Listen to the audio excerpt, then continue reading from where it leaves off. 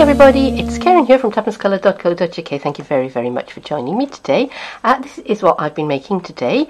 It is a pinwheel pouch. If I take the belly band off and pop it open, inside I've got a little greeting and a coffee bag, a little gift for somebody who enjoys a cup of coffee.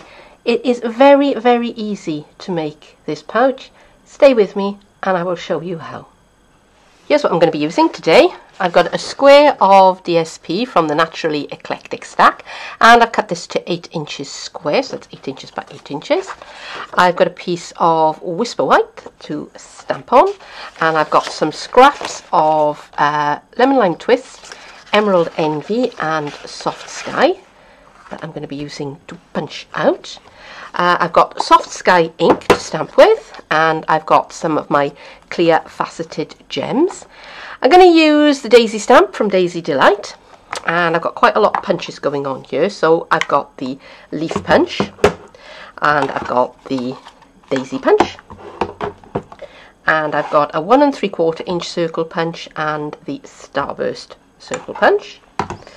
And the main piece of equipment that I'm going to be using is my envelope punch board. I want my pouch to fit one of these, which is it's a coffee bag, and I'm given to understand by people who like coffee that it makes very nice coffee. So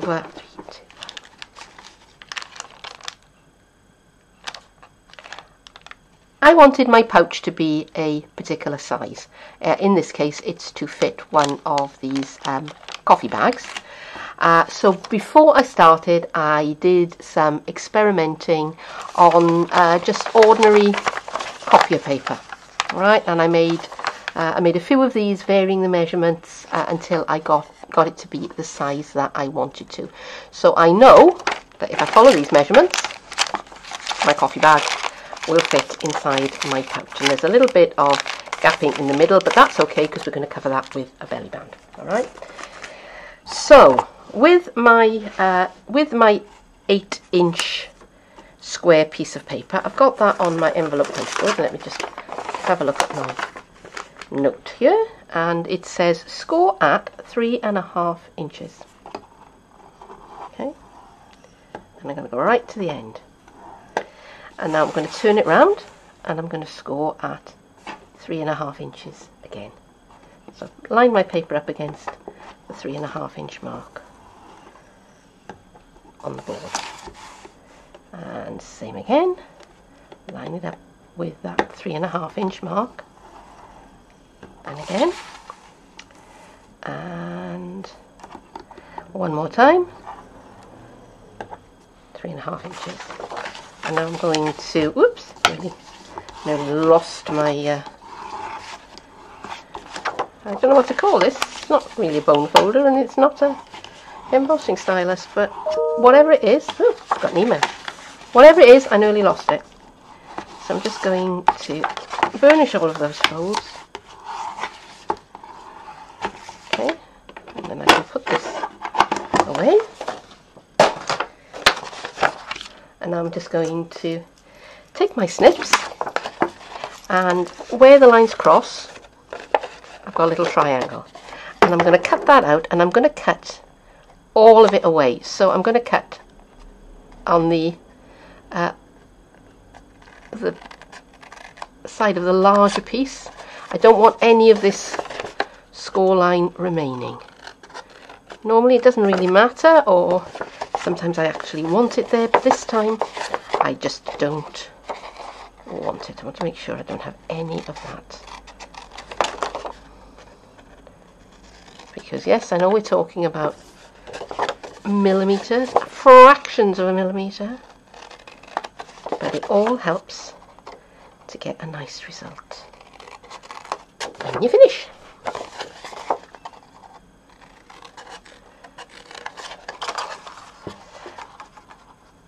Now you really do need some sort of double-sided paper for this kind of project, as you will see in a minute. Okay, so now I've got that shape. So now I'm going to bring in my my Stampin' trimmer, because what I want to do now is I want to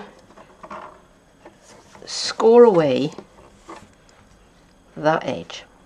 Okay, now I've got 7/8 of an inch on my notes, so if I line that up to 7/8 of an inch, that's probably about right. But what I want it to score from that point there.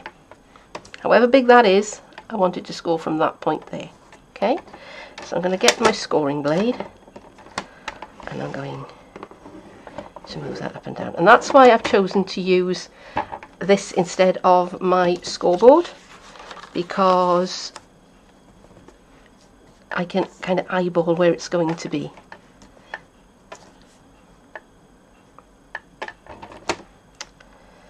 So rather than tell you you need to score at 7/8 of an inch, well, maybe you do and maybe you don't. And actually I'm going to have over-egged that one a little bit, so let's go back. Don't worry, nobody will notice.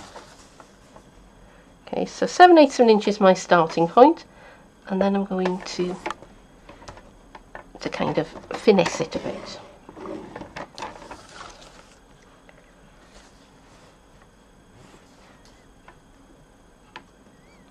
So if I was using my my Simply Scored, I would be constrained to use the 1/8 of an inch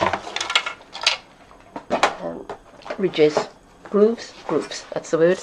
I would be constrained to have to use those rather than to be able to sort of eyeball it, because I want that line to line up with that fold.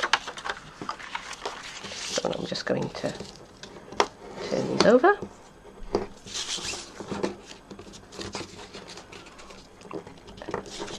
And if you need to coax the paper to get it to be where you want to be, that's absolutely fine. Like I'm having to coax this one, that's fine.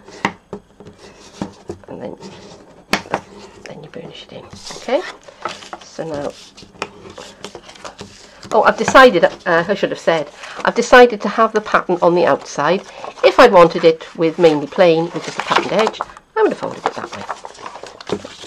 But the choice is entirely up to you. Okay. So just fold all of my edges in. Alright. And as you can see, I wasn't completely square when I cut some of these. So that's fine, because I'm just going to take my snips and I'm just going to trim away these extra bits. And that's why you wanted to make sure that you cut on the inside. And you know what, you could leave them. It wouldn't be the end of the world.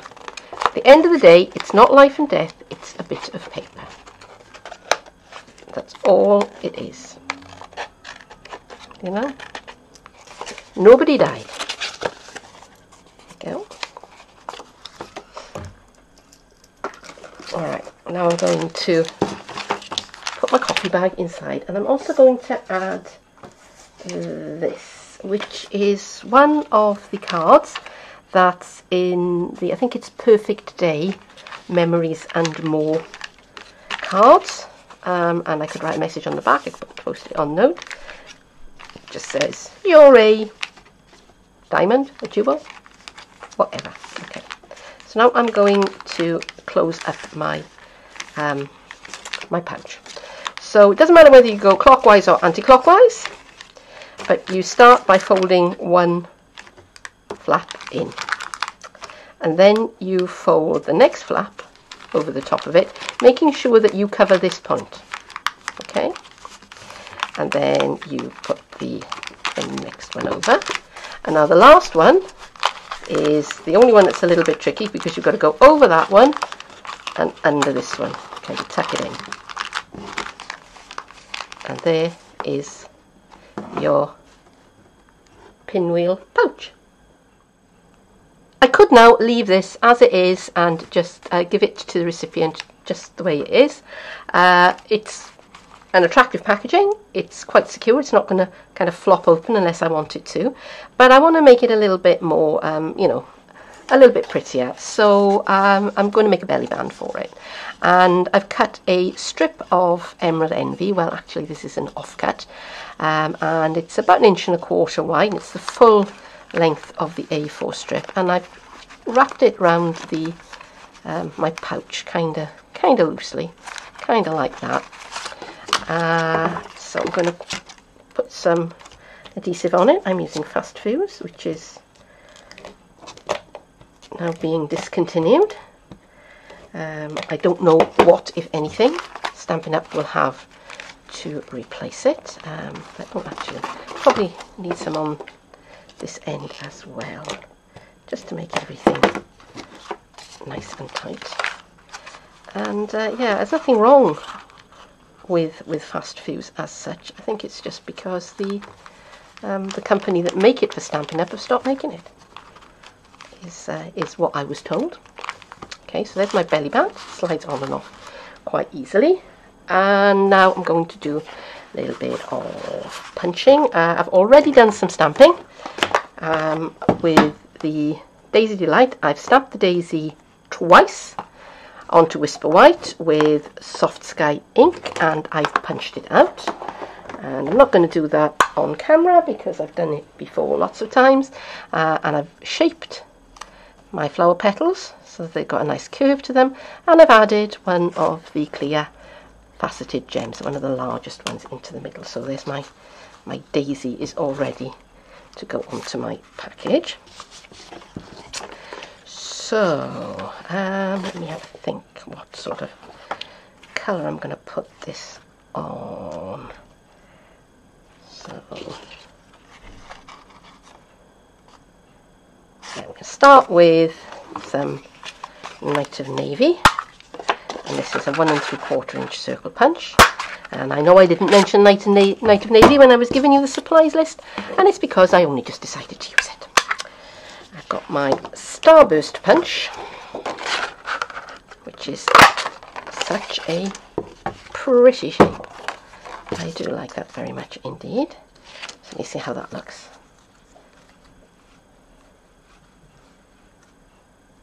Yeah, I'm okay. I'm happy with that. And Lemon Lime Twist and the Leaf Punch.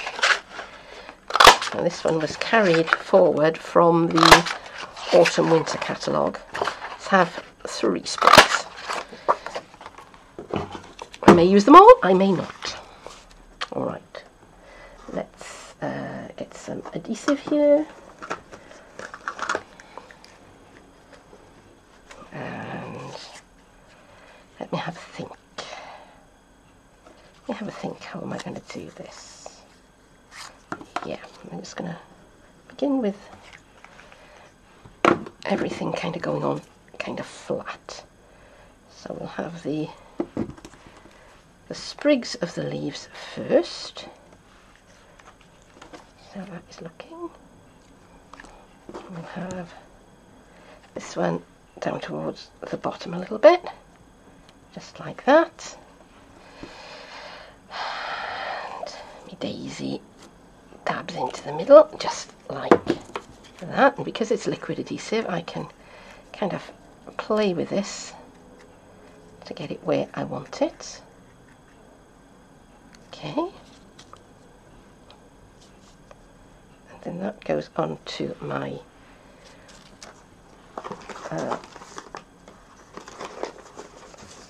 my Starburst punch.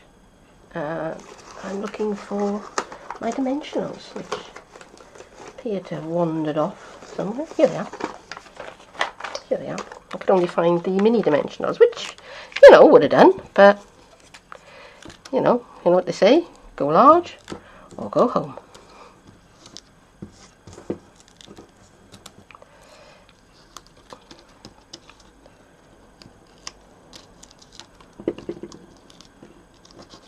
Backing off of there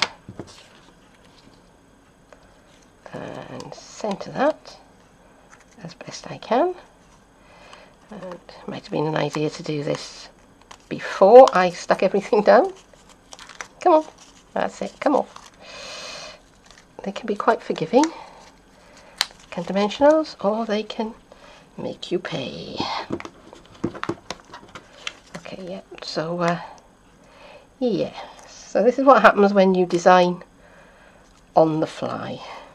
You get interesting results. But you know what? The foliage covers a multitude of things there.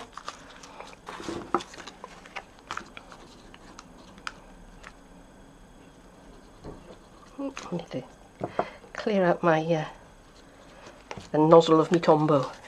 I'll do that off screen. It's not a pretty sight, you don't want to see that. Okay, pop that over there to hide the away that overlapped. Move that a little bit, there you go. And a little bit further in. Yes, I don't really want the leaves sticking out too far. And there we go. Job done. There it is finished, and I can either present it like this with the daisy on the right hand side, or I can turn it round and I can have the daisy on the left hand side. And although I've left this blank, there's space there. If you wanted to, you could stamp a greeting on a little bit of whisper white and just tuck it in there. Just, you know, something like, you know, just to say, or, you know, have a drink on me or something like that. But that is it for today, and thank you very much for staying with me to the end of this video. Love it if you came back and saw me again. I will be posting more very, very soon. But for now, bye bye.